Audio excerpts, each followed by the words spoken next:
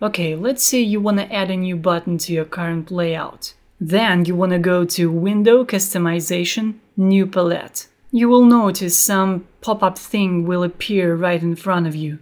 It's your button. Enjoy it. You can see it empty right now and it does nothing. But keep in mind, this might happen to everyone. Anyway, the next step is to go to Window, Customization, Customize Commands. Here you can get the list of every possible command in Cinema 4D. Just type in the name of command you need and you will get it. In my case, it's going to be Reset PSR command. I grab and toss it into a new palette, like this. Then right-click into an empty field, icon size. I change it to small, but it depends on your personal preferences. Then I click and hold the dotted picture, and then drag my new button to the place where I want it to be.